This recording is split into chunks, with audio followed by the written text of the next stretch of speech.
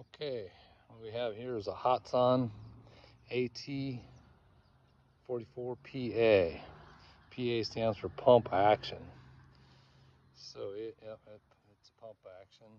It has a little rotary magazine right there, and a red dot sight, threaded barrel for adding a moderator onto it.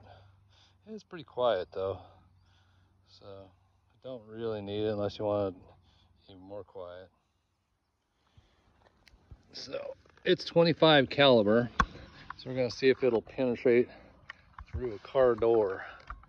All right, I'm gonna shoot just below that door handle, and it does not look like it penetrated. So that kind of attests to more power that the 22 caliber has. And there's the dent of the 25 caliber there. So that one right there didn't penetrate, kind of like the 22s did. So the 22 definitely more penetrating power, smaller. Nice thing with 25 caliber, it's a little bit bigger, heavier pellet. Going to have some more knockdown power on hitting a small game. But other than that, that's why personally I would rather go with the 22.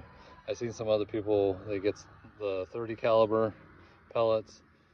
The velocities are slower.